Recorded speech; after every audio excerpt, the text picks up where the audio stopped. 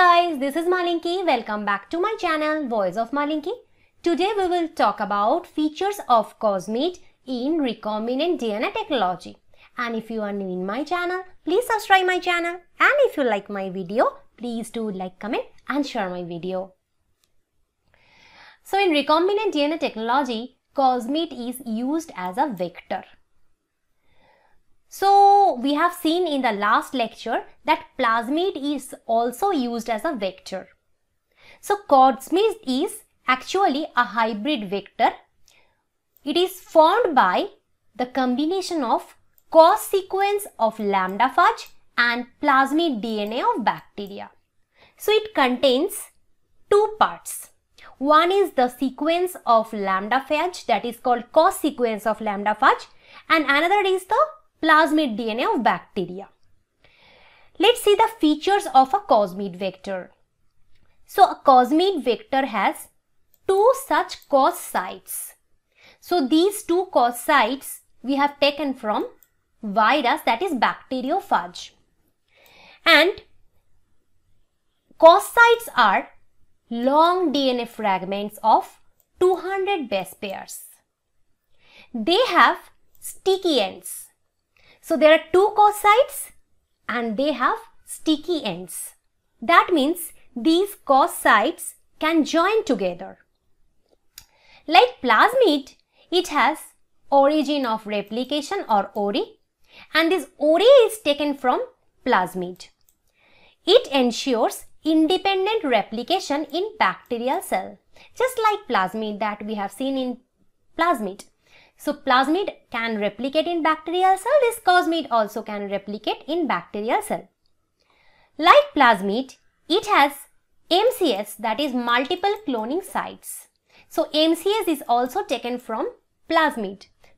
So we know that if we want to insert a foreign gene in a vector, we need this MCS because we can cut the MCS by using restriction enzyme and we put our gene of interest or DNA of interest.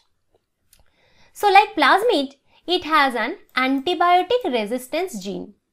Specifically, ampicillin resistance gene is used in this case, that is found from plasmid, and it is used as a selectable marker. That means it can tell you whether a bacterial cell got its vector or not. That we can see from this antibiotic resistance gene, or this is the selectable marker you can say. So the use of selectable marker we have seen in the last lecture. So these are the things that a Cosmid vector has. So it has two cos sites which have sticky ends. These cos sites are generally joined, and it has origin of replication, it has MCS, and it has antibiotic resistance gene used as selectable marker. Okay. Now, how Cosmid works in rDNA technology? That is very important to understand. So to clone large piece of DNA into Cosmid vector, both must have compatible sticky ends. Okay, let's see the diagram here. You can understand better here. So this is the Cosmid vector.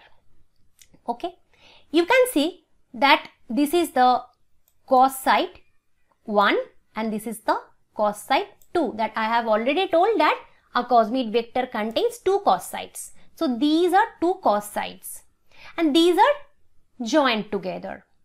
In between this cos site, it has one RE1, that is the restriction enzyme digestion site. So RE1 or restriction enzyme, one restriction enzyme can cut this place. Okay. And it has the ampicillin resistance gene that I have told, it has ORI that I have told, and it has one more restriction enzyme cut site, that is another restriction enzyme cut site, that is RE2. So this is the construct. And in this RE2, we have the MCS. That means here we can insert the gene of interest. So here we have the MCS.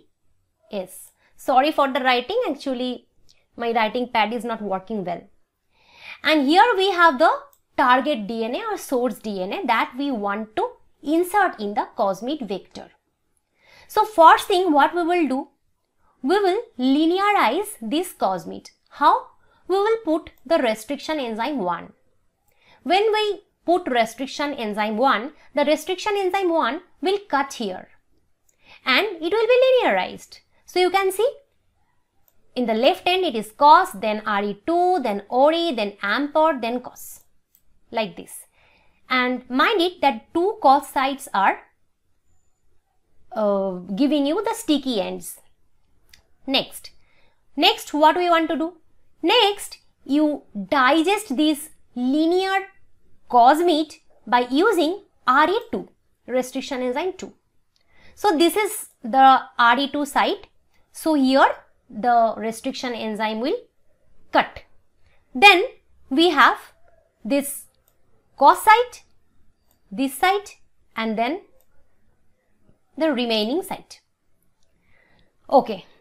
So this is the case. We have now 2 fragments of this linear Cosmid, right? And now we have the source DNA. So what we will do?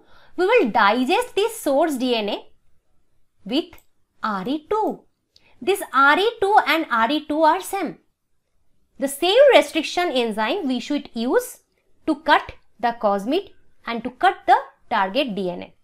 Then only it is possible to insert this source DNA, right? So it will cut the DNA and we will get some fragments. So suppose the RE2 cuts here and here.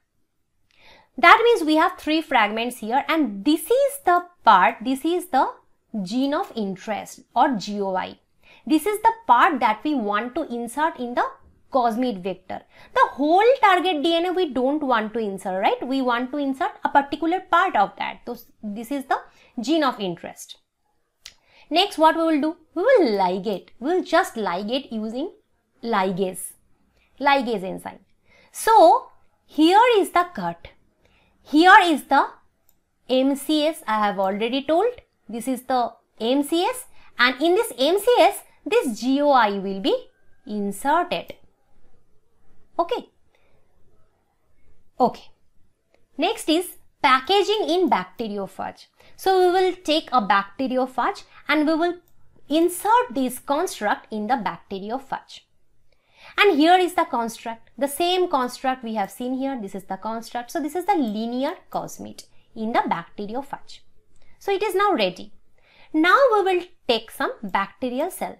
Just like plasmid, we have taken bacterial cell as a host while we are using plasmid, and we inserted the plasmid in the bacterial cell. The process was called transformation. Just like that, what we will do? We will infect the bacterial cell by using this bacteriophage. And this linear Cosmid will come inside the bacterial cell. Inside the bacterial cell, it will be circularized by using these 2 cos sites, because I have told you that the cos sites have sticky ends. So using these 2 cos sites, this linear Cosmid will become circularized. And whenever it is circularized, it will be replicated because it has ORI. This is the ORI. So it will be replicated along with the gene of interest. That is the funda. So if we want to check that, the Cosmid vector is first linearized by using restriction enzyme 1 RE1, so that each end has a cos site. Then the linear Cosmid is cut with restriction enzyme 2, which generates sticky ends. The target DNA is also digested by using same RE2. RE digested target DNA and Cosmid are mixed and joined using ligase. The final constructs are packaged into lambda particles and are used to infect bacterial cell. Inside bacterial cell, linear Cosmid is circularized using 2 cos sites. Circularized Cosmid is ready to replicate. So everything I have explained. Now why is it preferred over plasmid for gene cloning? So plasmids are able to contain a foreign DNA fragment of very small size, that is 25 kb length, while cosmids are able to contain a foreign DNA fragment of 45 kb. This is a bigger fragment. Hence, cosmids are useful in cloning to clone larger fragments of DNA, since plasmid vectors cannot clone large fragments. So if you want to clone a large fragment, you have to use the cosmid instead of plasmid. This is first thing that we prefer, cosmid over plasmid. Next, gene cloning through cosmid helps in the study of nonsense sequence of the genome of an organism. Actually, we know that the nonsense sequence contains the junk DNA, and always the junk DNA is very bigger in size. Since we can use cosmid to clone bigger sequence, we use this thing for the junk DNA also. And we can study the nonsense sequence or junk DNA for the research purpose. Next is the transformation efficiency is comparatively less in plasmid and high in cosmid. This leads to efficient cloning, because when we do transformation using bacterial cell and plasmid, it takes several methods and it is not always successful. But when we use this bacteriophage to infect a bacterial cell, this is very natural process. Very natural process, because this is a virus. Virus tends to infect bacterial cells. This is much more natural process and it is very much efficient. So the success rate is high in this case. So this is the funda. So this is all about today's lecture. I hope you liked the lecture. If you want to collect the PDF notes of this topic, please check the description box or first pinned comment. Thank you.